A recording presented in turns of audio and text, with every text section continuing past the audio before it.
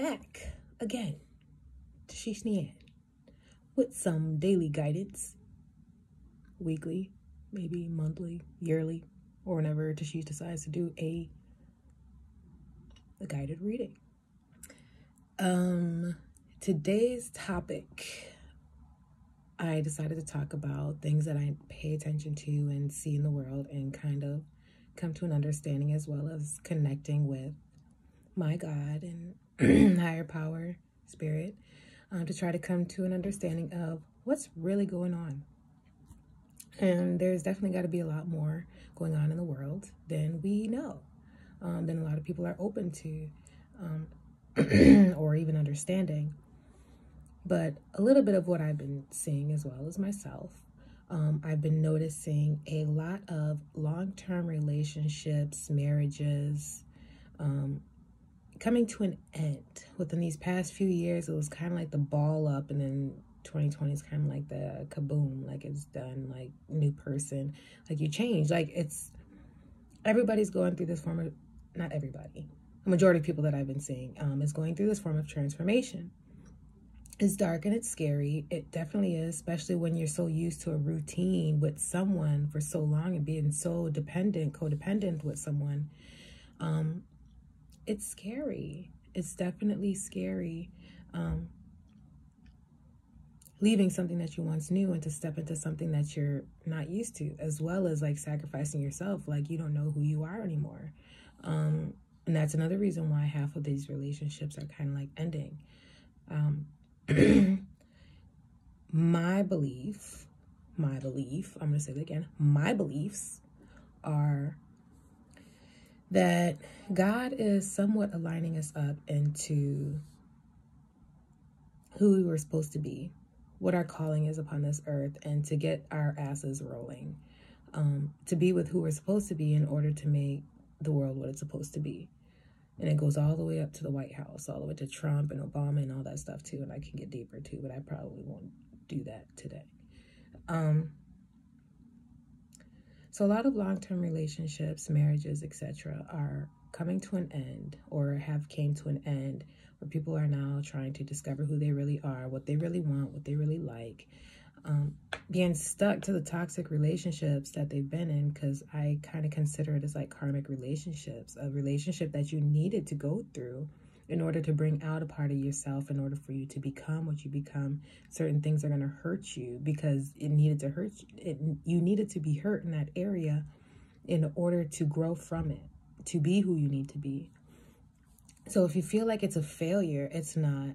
It's not. It's only rebuilding you. And I just don't want anybody out there heartbroken and grieving. I mean, I'm not saying you're not going to grieve, because hell yeah, that shit hurts. But to stand strong and understand it's all towards your growth. It's all towards who you're supposed to be. But the thing is, are you going to sit there and play victim and cry around or fight for that person back? Or are you going to understand why you were with that person in the first place? Instead of looking at them and hating them and not liking them, understanding that they're learning lessons within themselves too, not just you. So it's two victims. I'm going to say victims for right now.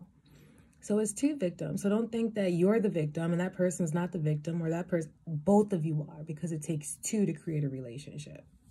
It takes two to create a relationship. Just was that what hurts you probably doesn't hurt that person, but what hurts that person probably doesn't hurt you. So that's where indifferences can also come out. I feel like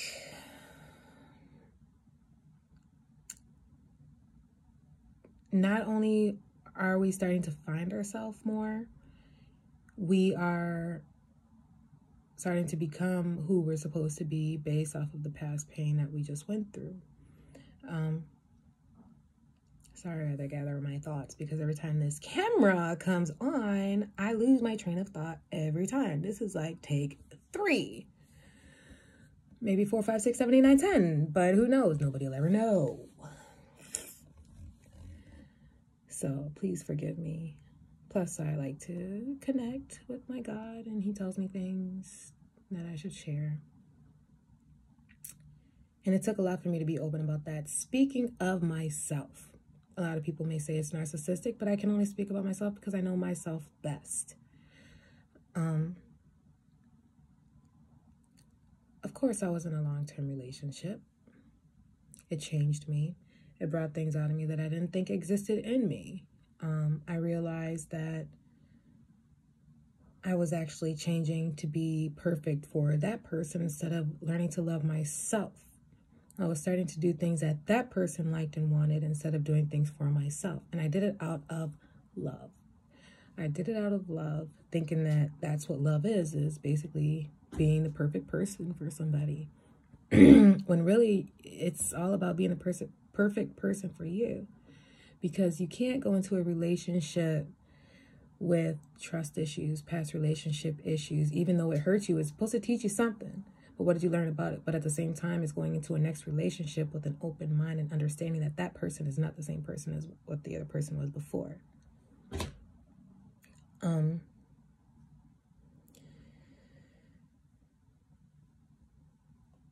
I lost myself. I became somebody who I didn't know who I was. I was once 300 pounds. Yes, I was 300 pounds. Thinking that that's what that person liked, and I was uncomfortable with it. But as long as I was seeking that validation, that that's what that person wanted, I was happy just as long as I had their validation, because I depended on that person to make me happy. But was I really happy inside? No. I mean, I had everything I wanted. And it's kind of crazy that I'm even talking about this right now because I don't share my private life with anybody, but I'm not going to mention any names. And so nobody knows who it is. Was I happy inside? No. I had everything I wanted. Wonderful man. Very great man. So I used to think, what is it that I'm missing? Why am I depressed? Why am I sad? Until God steps in and shakes shit up and kind of redirects you somewhere else. And he knows how you work, but you don't know how you work unless you find out how you work. So that's how God gets you. God will manipulate you. Like, I know what you like, and I know what you didn't heal from. I know what makes you weak, and I'm going to get you with that because you need to make a change in your life. You pray for this, you pray for that. I'm going to give it to you. You weren't specific about it, but I'm going to give it to you. And it's going to hurt a little bit because you got to wake up to yourself and your ego and your pride in order to see yourself. In order to see yourself, that's when you find out what you are here on this earth to be called for. But you don't know what you're here to be called for if you don't know who you are. So, of course, God's going to put you through these lessons of teaching you about yourself. And sometimes teaching you about yourself has to hurt you. Has to hurt your heart. Just a little bit. Easier said than done. Then, once you learn yourself, you realize that relationship that you're in wasn't what you really needed. Realizing things can be toxic. And it may seem all happy, and you can play fake to the world that you're happy, and nobody would ever know besides you and your partner. Nobody would ever know. But then again, you're lying to yourself. So if you got to lie about your happiness, what is it that's not happy about it? What is it that you're missing? Who are you? Like, what is it that you like? Instead of liking the things that the other person likes just to seek their validation and approval. Oh, this person likes race cars. I'm going to like race cars too. I like you. No. You're changing yourself because you... First of all, you know, you guys don't like race cars. You think they're annoying as shit, but you like that person. So what is it that you like about that person? They do say opposites attract. Opposites do attract. But at the same time, can they work? But at the same time, if you're too much of the same people, there's no balance. So opposites do attract, but it's discovering that balance. What balance in your past relationships? What imbalance did it bring? Because that's a great place to start. And understanding why you're imbalanced in that area. Let's say I like to use zodiac signs. So in case nobody here really knows about me, I'm I like the zodiac signs, and it's just so fun. So we're going to use the example because this is my page. This is my YouTube, and I'm going to talk about what the hell I want to talk about. So, balance. And I will use Taurus as one, only because, one, I'm a Taurus. Hello. And I know Taurus best because I am one. And then I'll use, what's another one? We'll do one that's a balance and imbalance, and then we'll talk about what we mean by balancing out things. And this is only the sun sign. It gets deeper than that, y'all. Just to let y'all know, because then you'll be like, well, I know this one, they're like that. They're not like this, and I like this one, and I'm this, and I'm not like that. I'm like this, and we're all different, okay? And we all have a different birth chart. Okay, so back to the topic.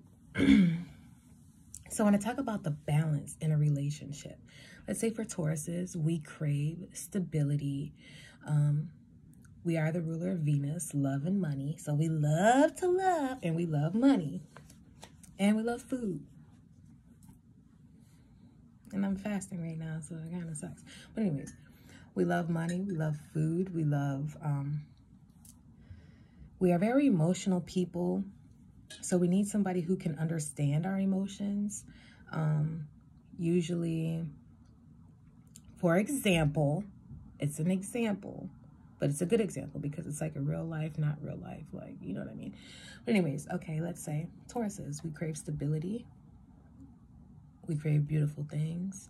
We like to relax. We're very feminine people, even the men. But love and money. And then let's say my person was an Aries. They're very fiery people. They're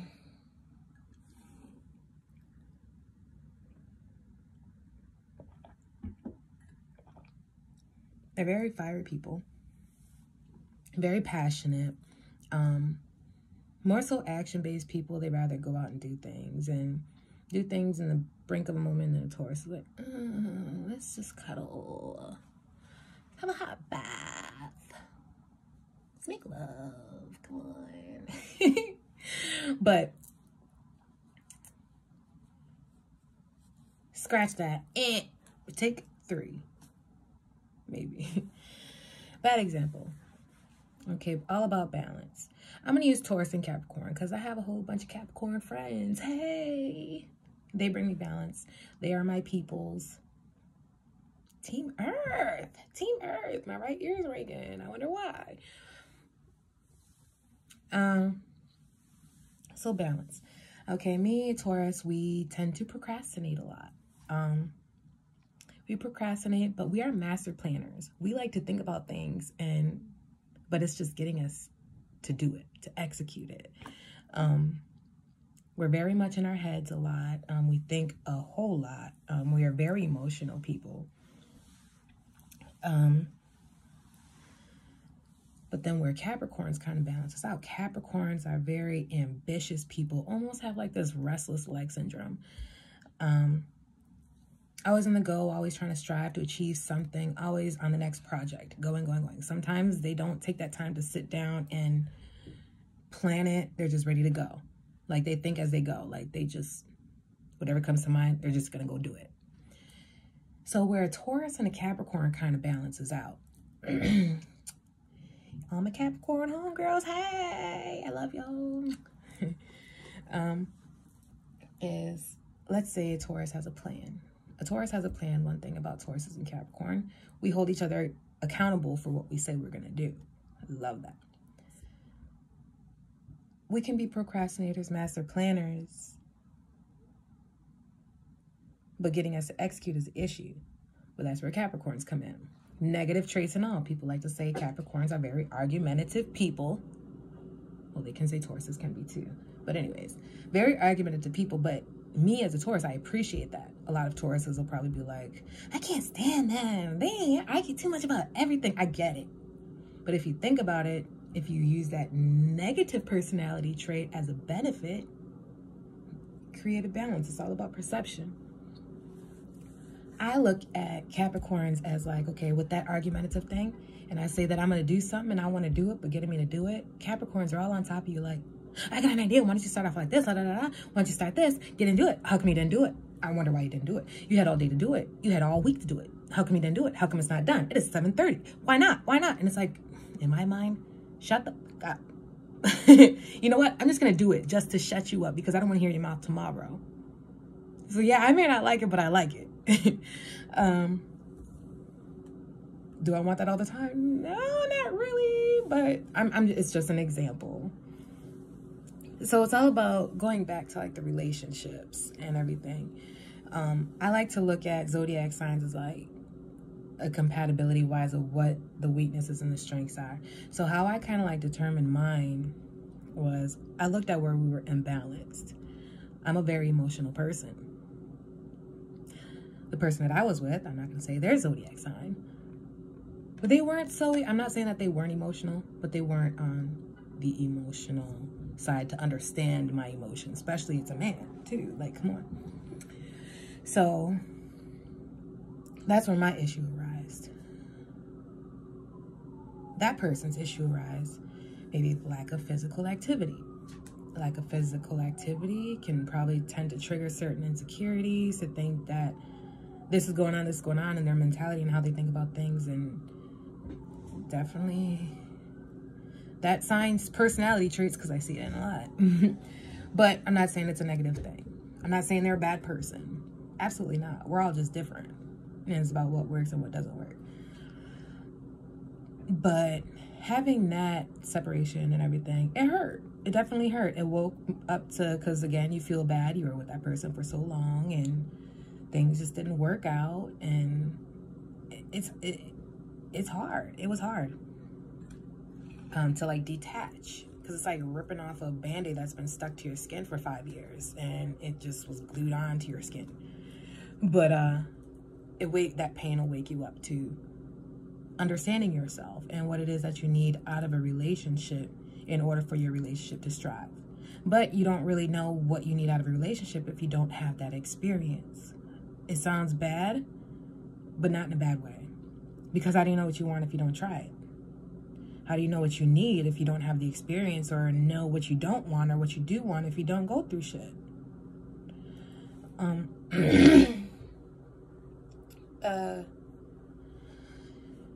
So back to trying to heal your broken heart. Don't look at it as like a failure or you weren't good enough. No, because sometimes God just got to step in and do things in order to put you on a different path. But are you going to follow that path, or are you going to linger on the past? Because you never know. Sometimes it can redirect you right back to that person. But sometimes it's like, you know what? Got to take that break and you got to go learn some things and then whoop, right back up. But then the ones who don't want that, it teaches you about yourself and what you do want and what you don't want. And if it's toxic, don't go back to it. Don't go back to it if it's toxic. Because you're not learning your lessons, your cycles. You're going to always continue to be hurt if you keep allowing just that thought of the routine and what you're used to and being scared of the unknown. Don't let the fear of the unknown keep you stuck somewhere where you don't want to be.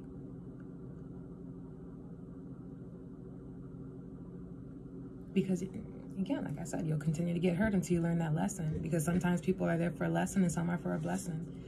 And to be honest, each lesson is a blessing. So it's like, don't even regret not ever meeting somebody or running into somebody, because it showed you a side of you that each person will bring out differently in you. Unless you learn your lessons. If you don't learn your lessons, then that person's going to keep bringing it out. And you're going to go, no, nobody like me. They keep doing the same thing to me. Well, change yourself. Look at what you're attracted to. Like, try to understand why it's happening to you. Understand why you keep attracting that same type of person into your life and then calling it love. When really, more so, half the time here, let's go, we're going to change the subject a little bit. That's where toxic relationships start, is not being in control of your emotions and your logic, not having that balance with that. Because when you don't have your balance with that and you let your emotions speak for your life, then you tend to try to find the next quick thing to calm your emotions. Rebounds. Jumping into the next relationship, because it's like when your mind is addicted to something and not having it available, you try to find the next thing to like kind of like smoking cigarettes and trading off to vaping because you think you're done vaping. It's still toxic, if that makes sense. It's jumping to the next thing to satisfy that emotion. So that's where people tend to have rebounds or jumping into another relationship right away. That's why I say it's very healthy to have that break out of every relationship to kind of like reflect. Use that time to reflect off of that relationship. Do some self-work, some inner work, some deep healing work, and learn more things about you. So then that way, when you do go into the next relationship, you know you're not just jumping right into the next one, which you don't know what you're just blind-eyed to, and just, hey, let's wing it. Let's take the risk. Not even knowing yourself still. Because some people will leave that not knowing what to do instead of taking that time to just grieve and heal and put yourself back together, reflect off of that relationship. They want to jump into the next thing that's going to make them feel better than keep going. So then they end up attracting the same thing. Quickly jumping into something different. And then quickly turning into something different, I can guarantee it's probably not healthy, because when have you had that time to yourself, that state of solitude, to learn about yourself, to figure yourself out, to know who you are, what is it that you like, instead of hurting because somebody broke your heart. Try to figure out why they broke your heart. Why was your heart, how do I put it? Why did you allow your heart to be broken? I mean, I'm not going to say that it's not going to be broken. I'm not saying that at all. But when you come to that understanding and you heal, you're more clear-minded when you do go into another relationship. Kind of remember red flags. Let's say if you were in an abusive relationship, the red flags that you saw. I'm not saying bringing your old baggage into your new baggage and accusing the next person of doing that. No, I'm not saying that. But at the same time, that's where your emotions in your gut and what God trying to talk to you also is telling you. Keeping that in mind also.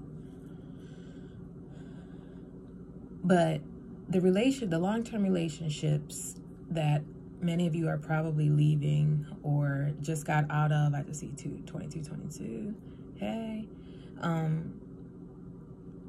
Don't look at it as like that person hurting you. I don't even want you to blame yourself for hurting yourself or even getting into the situation you are. Look at it as something that you needed to learn about yourself. Why do you keep falling in love so easily? Why do you feel like you must compete if there's somebody else around? There's something within you that you are unhappy with yourself in order to keep wanting that thing. What is it, that thing that keeps you stuck to that person? What is, because then that's how you can determine, was it just money? Was it real love? Was it because I was lonely? Was it because, look at the beginning of your relationship. Did you just come out of a relationship prior to that?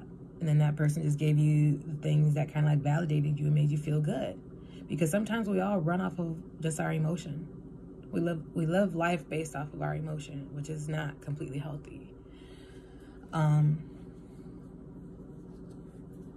Because anybody can manipulate your emotions. Been there, done that.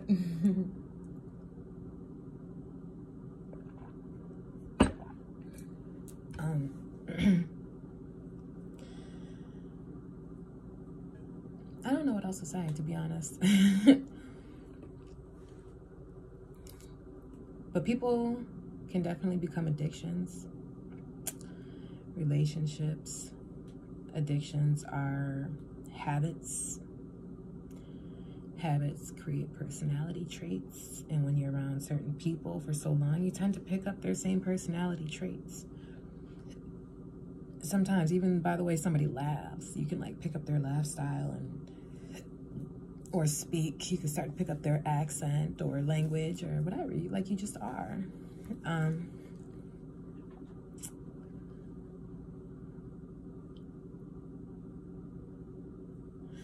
If the relationship is toxic and you know you are not yourself, you know you are not happy, I know a lot of people are going to come on here and be like, oh, you ruined our relationship. I'm not, but I'm just being real, because there's people who just aren't real enough to just be like, hello.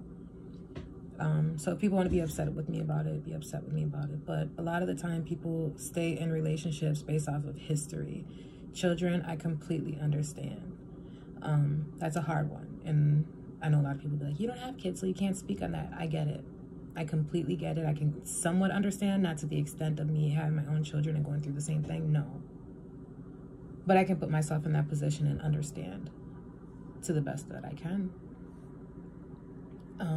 But toxic is toxic. And if it's toxic to your mental health, your mental health is everything. Your mind creates your emotions create your actions create the reality around you.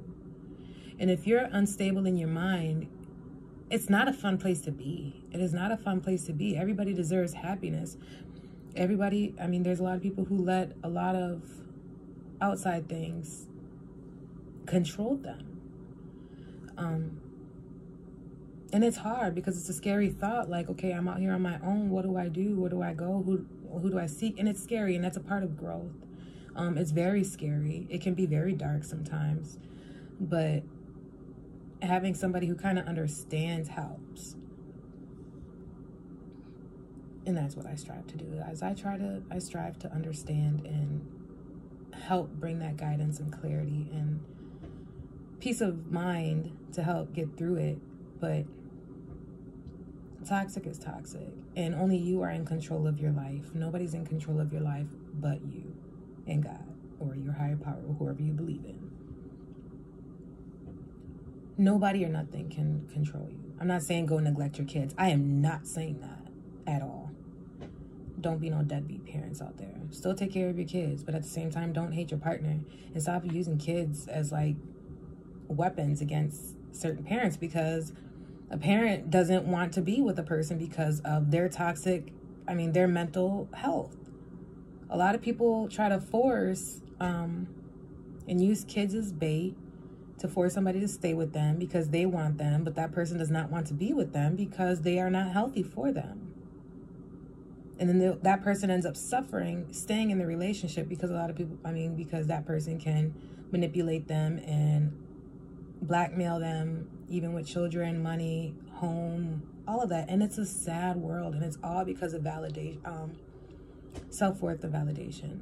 It's seeking that, knowing that you're good enough for that person, and by trying to control the situation and people, make them feel like they're worth more. Something that they can go hoo-ha, rah around and say that they got this person and they got that person. It's all for looks. But we need to pay attention to our own mental health. Whether the relationship is toxic or not, don't let nothing stop you. You are in charge of your own happiness. And especially don't expect nobody to make you happy, because nobody's in charge of your happiness but you.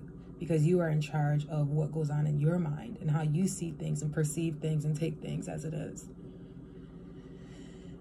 It's a hard road. It's a hard road out there. And it can be dark and rainy and scary, and scared you're gonna drown. But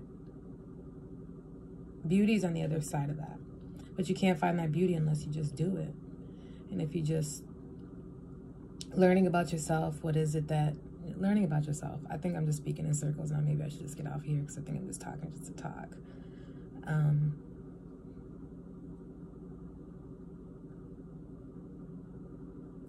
Take that time after a long-term relationship, even every relationship. Take that time to reflect, do some inner healing, inner self-work, learn about yourself. What is it that you learned about yourself? What is it that you need out of a relationship? Actually need, not want. Like, he's gonna have this, and he's gonna have nice teeth, and he's gonna have a BMW. No. What is it about your personality that balances you out with the next person? What is it? What the next person? What type of balance do they bring to your life? And if there ain't no balance and it's all the physical, then you're looking at relationships in the wrong way. If you think it's from outside things, money-wise, looks, just the way somebody sounds when they talk, it's different.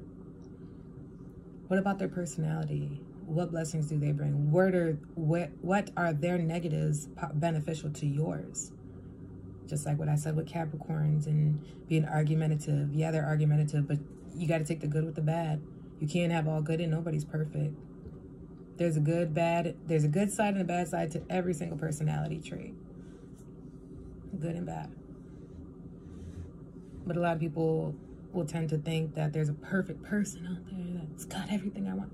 You're still going to go through things. You're still going to notice that they don't have 100% the best traits and qualities that you dreamed of in your mental. Your Prince Charming who came to rescue you. It don't happen like that. It definitely doesn't happen like that. But it's like, what kind of balance can you seek with that person? Are you kind of lazy? And is this person kind of uppy to kind of get you to move? And then do you kind of balance this person out by getting them to learn how to relax? Or all about balance. So what did that relationship that just ended with you, what type of balance and imbalance did it bring you? And study that. Do some homework. And I guess I will see you in the next video because I just need to stop it because it's already 31 minutes and I'm just talking. I'm probably talking in circles.